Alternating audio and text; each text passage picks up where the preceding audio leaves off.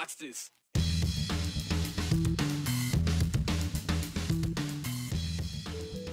He became the youngest school board trustee in Boise, elected while he was still a senior in high school. Well, now that he's off to college, like off to the other side of the country for college, can he still serve on that school board? He says he can, and so does the law. Salmon are an important part of Idaho's ecosystem, but they are so much more than that to the Nez Perce tribe. That connection was on display last night at a sold-out screening of an hour-long documentary, floating a big idea to keep salmon from going extinct. And it's fair time, and we're there. Well, for many, going to the fair is a tradition that goes back generations. For one man, it's a span he's covered pretty much on his own. But not alone. I mean, he's had his sheep to share in the fun. Serving on a school board has been historically, well, thankless, but also a very low-profile gig. That is until the last few years. Still thankless, now kind of threatening, and much higher profile. And despite that, or perhaps because of that, more people have wanted to get involved lately. Those without kids in school and those who are still in school. Shira Rajbandari ran for a seat on the Boise School District Board while still a senior at Boise High, and he won. The first student in Idaho to do it, which is why this next part might not surprise you. Kid with that kind of drive is choosing to go to college. He chose North Carolina to do that, but still has 1 year left on his term as a trustee. So one North End neighbor posted to Facebook asking, hey, does anyone know when Shiva plans to resign from the Boise School Board? Well, we know, and he's not, because while Shiva is going to college in North Carolina, Boise, Idaho, his parents' home, is still legally his primary residence. Here's Andrew Bartline. Nearly a year ago, Boise School District voters sent a clear message. With the 13-point margin that I won by, Boise voters, I think, resoundingly said, yes, students deserve a voice. A voice spoken. Yep, I do. Through Shiva Rajbandari. Did Shiva win that election, or do you see it as students won that election? I think, yeah, I mean, students won this election. High school students, a status Shiva's now not. I mean, every other trustee has a job or something they do, and mine is college. A college across the country. North Carolina has a lot broader educational opportunities, which I'm looking forward to. Leaving Boise behind. Sort of. I am still a resident of Idaho. I'm still voting in Idaho. I requested my absentee ballot just the other day. And legally, he can. Right. Says Dr. Charles Hunt. The way these state laws are written are, I think in some cases, purposely vague. State law says Shiva does not lose Idaho residency just for leaving Idaho, given his intention to return. The time of absence has no restriction. Who's to say whether an elected official has any intent to return? They can just say, yeah, sure, I have an intent to return someday, and not specify the day. Can you say definitively your intent to move back to Idaho? Is that what you intend to do? Yeah, I mean, 100%. I'll be back for Thanksgiving, I'll be back for Christmas, and I'll be back for the summer. Which is traditionally a normal travel cycle of any college student studying away from home. But the status of a home, a primary residency, that's not set in stone. If you move to another state, if you register to vote in that state, if you begin paying taxes in that state, right, these are the kinds of markers of residency that even go beyond actually having a home address, and maybe begin to invite some potential court challenges to your office holding. You may now take your seat on the board. So far, Shiva says he hasn't crossed any of these lines and doesn't intend to. Though Dr. Hunt says just because you can legally keep an office doesn't mean you always should. How well equipped is someone to represent a school district, right, or a state legislative district or a state if they no longer live there? Over time, growing out of touch. It's reality. But in a year, Shiva says that's not his reality. I still bring that perspective of a student to the school board. I just graduated back in May. I am still deeply invested in our school district. And so I'm determined to make it work. Well, Rajbandari says his work on the board is going to be done virtually, like over Zoom. He says it's not the best situation, but he is fulfilling a promise he made during his campaign to serve his whole term. Rajbandari says he has tried twice to propose a policy that guarantees a student voice on the Boise School Board, But that has never even been considered by the current board. And without knowing a current student has a voice on the board, well, Shiva considers himself to be the next closest thing. Boise School Board, or school district, I should say, they know Raj Bhandari is clear across on the other side of the country attending college in North Carolina. And they told us they are, quote, looking into it, but have nothing more to say at this time. If you're into camping, then you know how tough it can be to reserve a spot in one of Idaho's designated state parks or campgrounds. Well, what if I told you there's a program you could be a part of that would open up thousands of other options, not just in the Gem State, but across the country? Harvest Host helps RVers and campers connect with local businesses and set up camp on their property. And we're not just talking about any bare spot on the side of the road with a fire ring. We're talking places like wineries, breweries, museums, and farms. The way it works, a camper pays a membership, about $100 a year, and they could spend the night at different places around the state, around the country, like the Gutierrez family farm in Nampa, for example. There's a caveat with this, though. You do need a self-containing RV because, well, there aren't any RV hookups at these places. And with the stay, the guests will be able to take advantage of whatever that location has to offer. For example, the Gutierrez farm, you can get tours, get up close with the animals like the goats, the sheep, the cows, and of course the hosts, they get something out of it as well. You know, guests buy things like a glass of Chardonnay at a winery, or in the case of the Gutierrez farm, people can buy meat and other things they grow. So you could possibly be making friends with a cow and then later enjoy it for dinner. It's a win-win. The hosts get to bring in a little extra cash, and the guests get a little flavor of a local hidden gem, sometimes literally. We really like the small farms. John particularly, likes small farms. They have lamb. I love to watch the sheep. And so, it was just a nice, quiet place. And the Gutierrez's say they've seen a lot of success in just the year they've been a part of Harvest Host. It's an opportunity that is a stepping stone to hopefully expand their business into a venue for events like field trips and weddings. Just make it bigger. All right, well, let's move from hosting RVers to hosting unwanted animals in your fields or hosting music festivals. We've got all that and more in today's 411. Police are looking into a shooting and a possible homicide that happened around 6 this morning in Bellevue, near Sun Valley. Blaine County Sheriff's Office says a Bellevue deputy marshal responded to the report of a possible homicide, and when he got there, he ended up shooting at the suspect. That person is in custody and recovering at St. Alphonsus in Boise. The officer also found someone dead on the property. Idaho Fish and Game is trying to keep big game from feeding on crops in the Magic Valley region. That means no more elk hiding out in your cornfields. Well, at least fewer of them. Fish and Game said it is mostly happening in Elmore, Jerome, Blaine, Cassia, and Lincoln counties. So how are they keeping the elk out? They're trying hazing, like scaring them away. If that doesn't work, then they'll resort to shooting them. But Fish and Game says they've only had to kill 2 elk this summer, and the meat was donated to local food pantries. Hey music lovers, Flipside Fest is back in Garden City on September 22nd through the 24th, and they just announced the schedule. There are 105 artists performing, with headliners like the Walkmen, the Regrets, and George Clanton. You can headbang to some jams at several stages set up around town. Not into music? That's okay. You can feed your face at food trucks, or feed your artistic side with a flea market and art sales. You can find a link to buy tickets on our website, ktvb.com. And that's the 411 on the 208. I'm Abby Davis.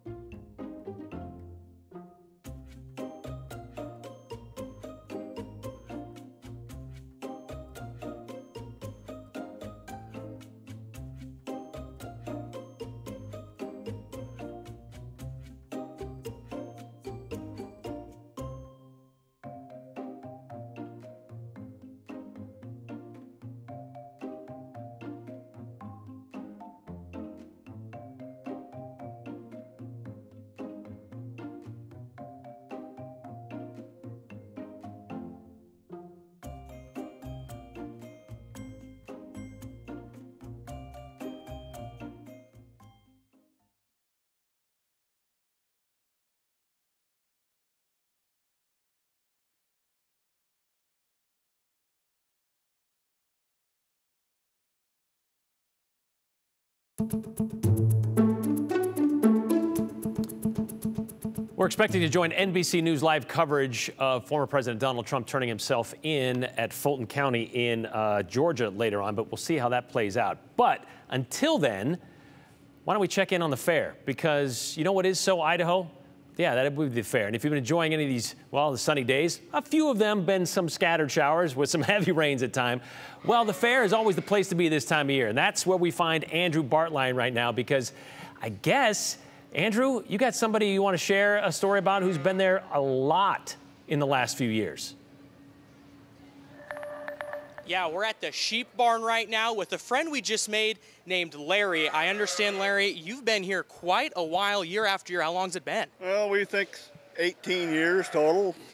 18 years in the sheep barn at the Western Idaho Fair. Yes, sir. What do you guys do here exactly? Troy, let's show them what we're looking at. I haven't seen more sheep than I've seen in my life. What we do here, we bring our fitted sheep over once a year for this open show. Several exhibitors are here. They bring different breeds. There's wool breeds, there's meat breeds, and then we have a friendly competition between us all. Do you know a lot about sheep, Larry? Somewhat. I'm not a real expert, but I know enough. I don't want to put you on the spot, but this one Troy's looking at right now. What can you tell me about this sheep? 18 years, we're putting you to the test. What do we know? We know it's a crossbred sheep. It's probably called a DA, which is a Dorset, and a Advantage, which is a Dorset crossed with something else. And they're still sheep, and it's a black one.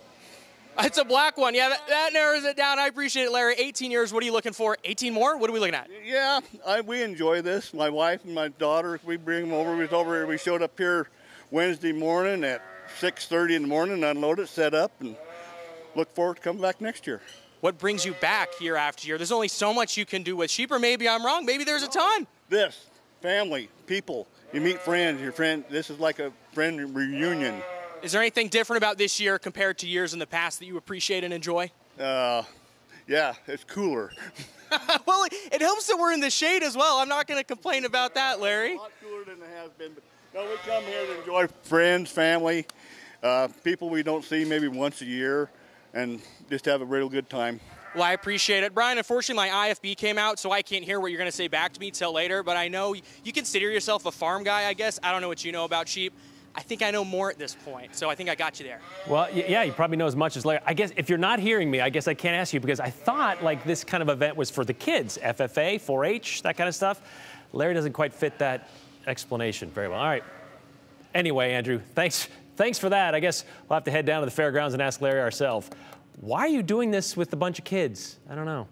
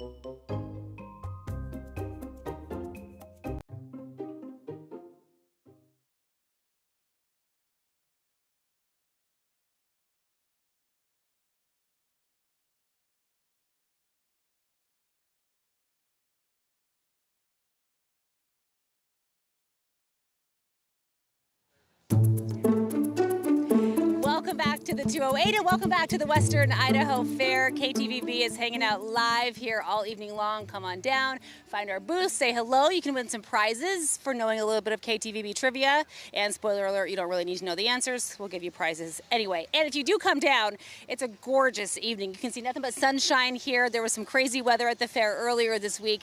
Nothing of the sort tonight. Let's take a look around the region. 4 different vantage points as far as that weather goes. We see lots of blue sky, a few puffy clouds. Temperatures have risen into the low 90s across much of the Treasure Valley. It's warm everywhere, but a little warmer than average, but not scorching. We've definitely had hotter fairs in the past. So as we look ahead to the rest of the evening, your Western Idaho Faircast, it'll be pretty comfy by 9 o'clock as that sun is setting. We'll be in the low 80s, picture perfect with clear skies overhead, still in the 70s at 11 o'clock. So the smoke has been relatively light today, but as we look at our smoke forecast, all of it will likely be pushed out of the region by tomorrow afternoon, courtesy of that flow out of the south that will take all of that smoke from western Washington and western Oregon and send it packing up to the north. So if you see any haze outside your window today, it'll likely be clearer tomorrow.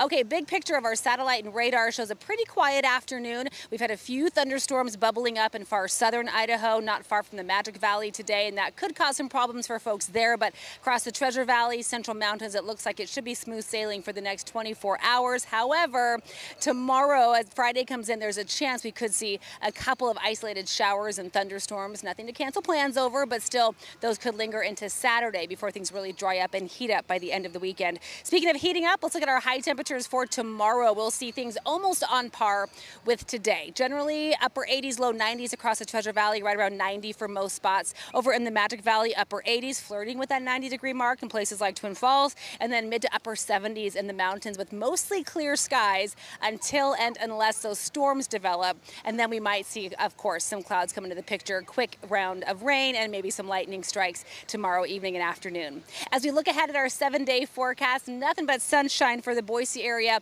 for the next week or so. Again, outside of that slight chance of a storm late Friday, maybe even a rain shower early tomorrow morning. So a few clouds coming into the picture Friday, but otherwise, look at the heat that starts building by the end of the weekend into early next week. We'll see mid-90s by Monday, Tuesday.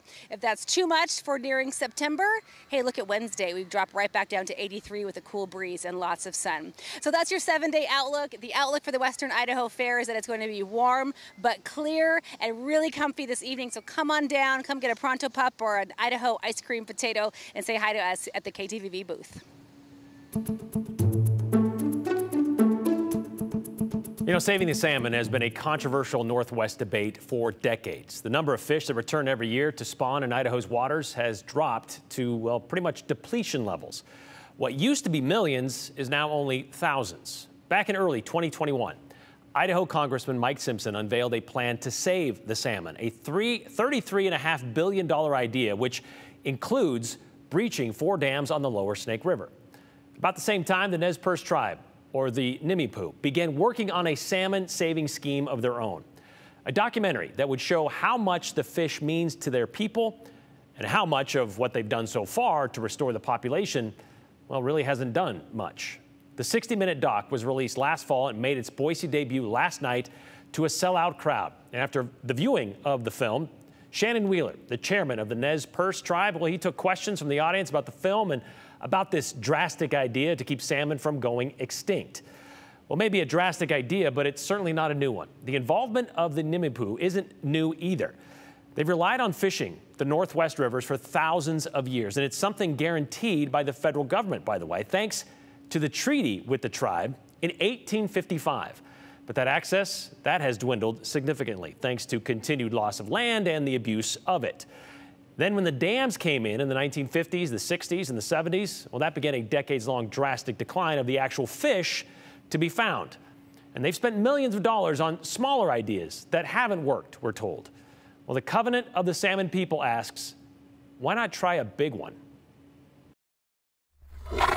It goes back to the beginning. Both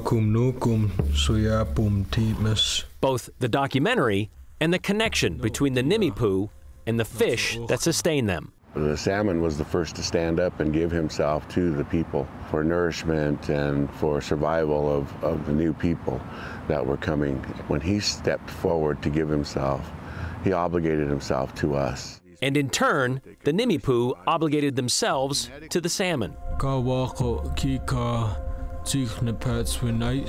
It's been that way for more than 16,000 years. The film is called The Covenant of the Salmon People because it is a covenant with nature, with the land itself. Here we are trying to hang on to our sacred ways. But these days, and our foods are diminishing. Tribal leaders feel humans are not holding up their end of that bargain. And in this case, the Industrial Revolution and the creation of the Columbia River System of Operations that really has decimated the salmon runs coming in, the wild salmon runs back into these waters and Nez Perce waters that we share with the United States and Idaho. When you say decimated, give me, like, what does that mean? Well, historically, 16 million salmon came into the mouth of the Columbia River, and over 2 million came into the Snake River, and now we're lucky to get 40,000, 50,000 fish. So the biggest reason is the dams. That's what our science says. There are fewer than 50 fish on the spawning grounds in the best habitat in the United States for these fish. The purpose of the Covenant of the Salmon People. There's about 3,500, 4,000 tribal members, and we caught maybe 1,000 fish. So, quarter of a fish per person, if you look at it that way. Is to highlight that obligation and mark this point in time as one of no return. The fish really have maybe a couple generations before we start losing species, before we start losing one tributary at a time. Their generations or yours? Their generations, 8 to 10 years. Speaking for the tribe, Shannon Wheeler believes it's about time to breach the dams on the Columbia and Snake Rivers. The dams really are the largest cause of man-made mortality. 50% of the fish die. Since we finally have the means and the technology. And if we can build a better, stronger, smarter Pacific Northwest, then that's what we should do. Because if nothing is done, now we're only left with just a handful of places that have the numbers of salmon that we can still actually fish and continue that way of life. It won't just be a native way of life. And so when a species like salmon are to go away, that's the beginning of the death of our people. That will be lost. Now more than ever, our voice needs to be amplified for salmon and for the rest of the environment. So we tell our story and our obligation to the salmon, and we just want people to understand that, we're working every day to save the salmon. Shanna says saving the salmon is also an obligation of the United States of America, thanks to that treaty from 1855, Article 3 of that treaty. The documentary, Covenant of the Salmon People, will be shown tonight at the Sun Valley Opera House if you missed it last night. It'll then be in Sandpoint next Wednesday. It will be back in Boise, scheduled to be back in Boise at Boise State University on September 14th.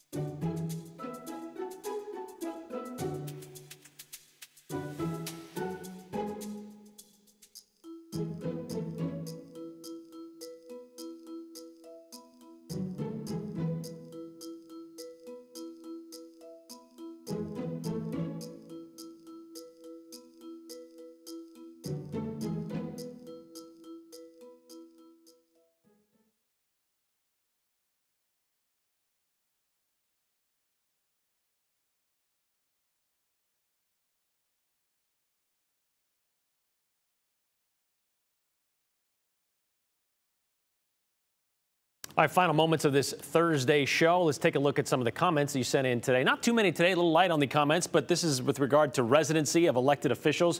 And Shiva Rajbandari, who has moved out of state to go to college, but still declares and claims that Boise, Idaho is his permanent residency. Don't our U.S. representatives and senators effectively live full-time in Washington, D.C., so therefore they would not be residents of Idaho? Well, it's a little different. Obviously, they still live here. That's where their residency is. But we elect them to send them back there. That's where the job is. So they kind of have to go there to do it, which is kind of the point. Different situation, but still kind of, I guess, along the same lines. Brian, a county fair is for kids. State fair is also for open-class farmers, ranchers who are breeders for the kids' livestock. It's the Western Idaho Fair, not the whole, I don't know. That's why I wanted to ask him. We'll see you tomorrow.